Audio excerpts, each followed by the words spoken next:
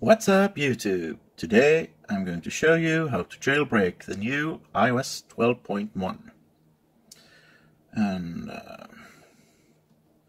first off, as you can see, I'm not jailbroken yet. I do not have Cydia. Now, what you need to do is simply, on your iOS device, start your Safari browser and then go to this address here, pangu12.mobile. And here you will get a brief explanation how this works, and they will tell you that you can't install Cydia on a device that has not been jailbroken, but you can of course install apps that have been approved by Apple.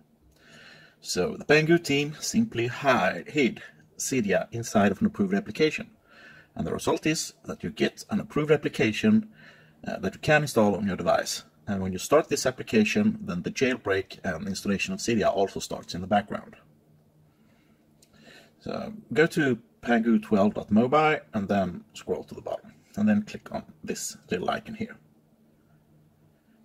And now you're taken to the free jailbreak injected apps store, and all of these apps here are of course 100% free, and they are all jailbreak injected.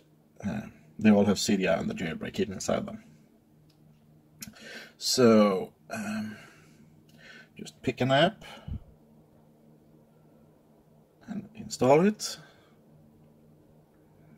And as I said before, when you start this app, then the jailbreak and installation of Cydia starts in the background. So you need to download this app and then start it up. When you do that, you need to wait for about 30 seconds to give the jailbreak time to install itself.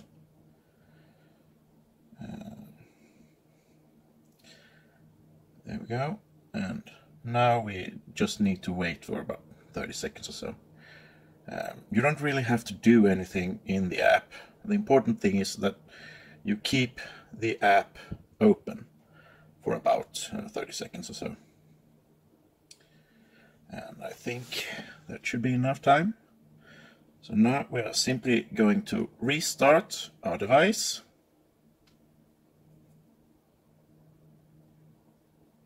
And we shall see pretty soon after we start the device. We will pretty soon see if it worked or not. And let's start it up. And if you wonder about that blinking light there, it's the proximity sensor. You can't see it with your naked eye, but you can see it if you record your phone. So I've had funny comments in the past like, it's a fake iPhone, but it's not. And if you don't believe me, simply try it yourself. Just record your phone while you use it, and you will see that you will also get that blinking light. And there's the Pangu symbol. That's a good sign that the jailbreak has worked. And when the phone is finished booting up, we should see Cydia. And it should also prompt us to upgrade the files inside Cydia. There we go, and this Cydia.